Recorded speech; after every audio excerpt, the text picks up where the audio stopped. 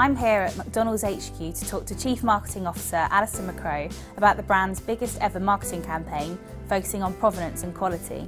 Could you talk us through your new marketing campaign, Good to Know? Yes, I can. So we're just about to launch our most significant investment in communicating the quality of our food we've ever done in the UK. So it's under the banner of Good to Know. We will use a campaign to dispel many of the myths that are out there about our food.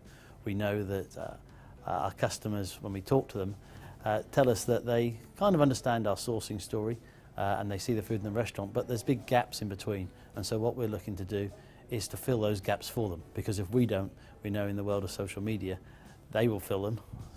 Myths will perpetuate around the internet, and before we know, people have got misconceptions about our food. We know that it's not just mums that we've always talked to that's important.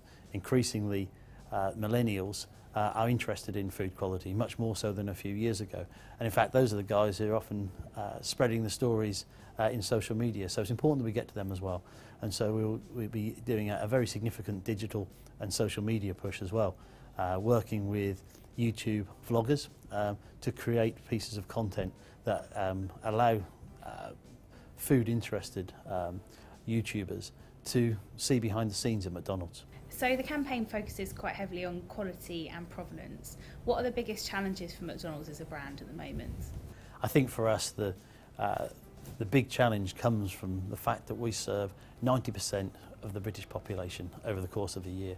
Remaining relevant to that broader audience, who are changing all the time, is always one of the most difficult things to do. It means the brand has to always be on the move.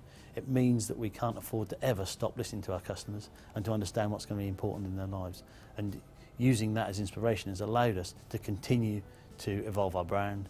It's that just sat behind the fact that we've been able to deliver 37 consecutive quarters of growth in the UK, because we're always in step with our customers. And you're doing quite a lot of work at the moment, sort of future gazing about what the McDonald's of the future might look like. Can you talk us through the sort of initiatives you're trialling at the moment? Yeah, so we're very excited about what we're doing. We're in the middle of a programme rolling out our Experience of the Future in our restaurants. We will have over 300 such restaurants by the end of this year, and over a 3-year period we will have converted all of our restaurants.